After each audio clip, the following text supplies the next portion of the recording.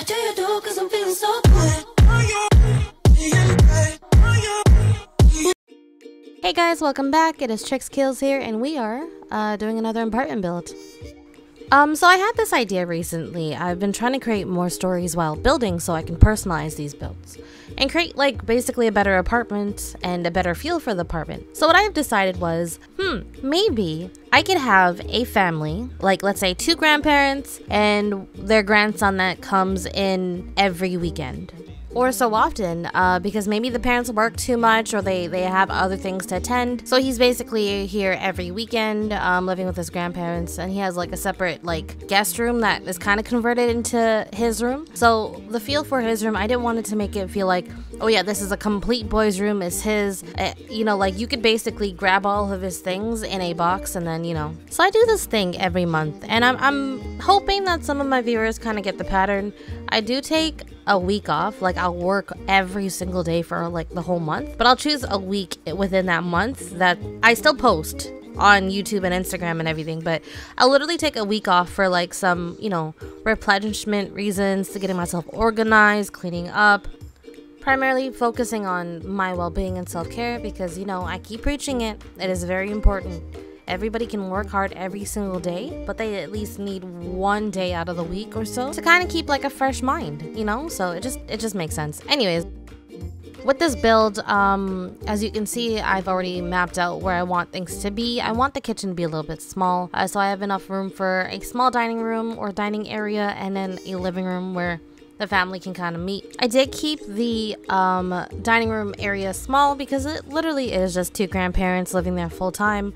While they do have their grandson living there part time, he's not always going to be there. He generally doesn't want to eat at the dining table. He'd either want to eat by his computer or in the living room to watch TV. My idea for like the apartment is like that this apartment was built somewhere in the mid-60s. So things are freshly furnished, but the house still creaks kind of thing, or like the pipes are still running. So that's kind of like the vibe that I was kind of going for. I wanted the kitchen cluttered, but not too busy, because there's literally just 2 grandparents, basically a retired couple that lives here. I did want to make one of the grandparents a little bit more busier than the other. I always like to make like 2 opposites kind of together, because like, you know, opposites attract. So one of the grandparents, well, both of them actually are retired, but one of them still volunteers, and it could be at like your local city hall, or it could be at a church or something. And the other one is an avid reader, just likes to open books of any like nature, fiction, non-fiction, sci-fi, fantasy, whatever it is. He or she will read it, basically. Interested in like the knowledge of the world, and I think that's kind of cool.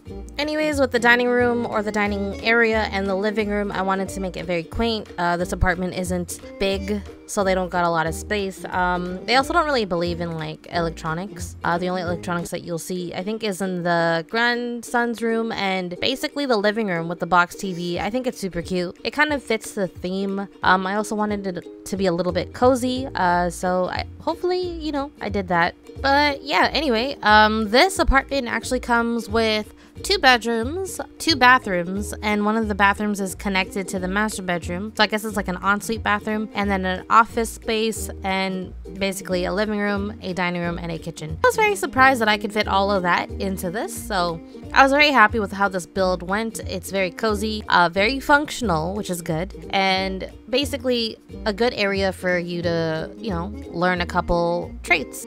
I imagine that the office has a lot of books that the grandparents don't want to let go, a lot of files, a lot of memories, even a lot of picture books. I feel like people like before like 2000s, before Facebook even was invented, people like to collect things in physical books. So like they would, like my mother would dry out like old flower petals that were given to her, old memories like photographs and just random stuff. I think that was kind of interesting, and that's kind of what I imagine in this apartment space. Just a lot of good times and like a good history that you kind of want to carry on with you and show like your grandkids or just like other relatives, so it's really nice.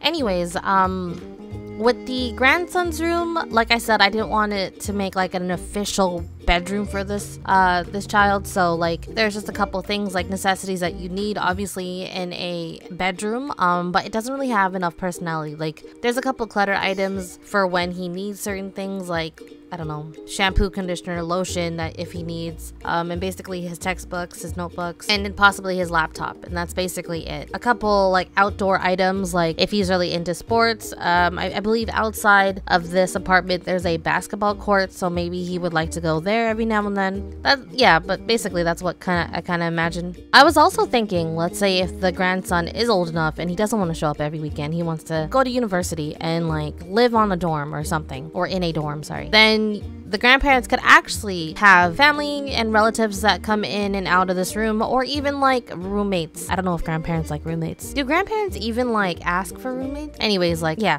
I didn't want the room to seem very kiddish. I wanted to seem like, yeah, he's kind of growing. He's in his adolescence basically, so maybe he's about like 15 to 17. Like, he's still a child at heart, but he's at that moment where he kind of wants his own independence. That's kind of my feel for that.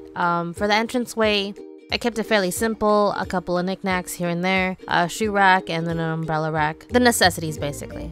And then I finished this room by basically coloring it. I kept with the same pinstripes, and then I think I put like a half ovaled rug at the bottom of it. I don't know what that's called, honestly. But yeah, with the grandparents' room, I wanted it very bright. I kept with the theme of yellow and kind of like a beige or like a bright wood color. I think it really accents the room very well. I really tried to put their personality into this room. So on the left side, the avid reader or the scholar that I would like to assume, and the other side just kind of is along for the ride, enjoying how things are, and basically a ride or die. So it's kind of awesome. And then I kind of put a little bit clutter items on certain areas to make the room a lot more livable or lived in.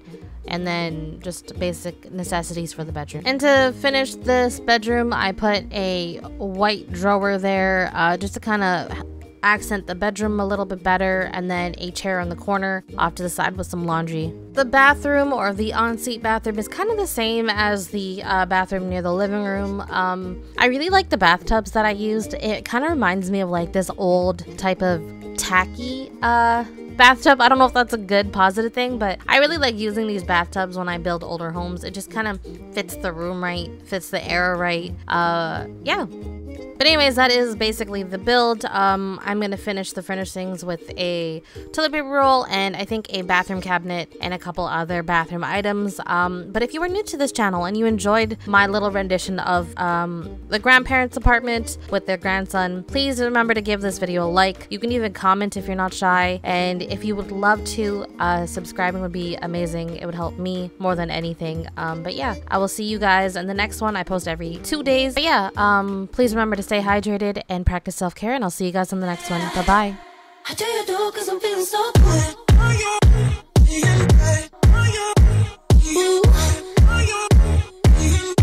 I do you do 'cause I'm feeling so good. Ooh.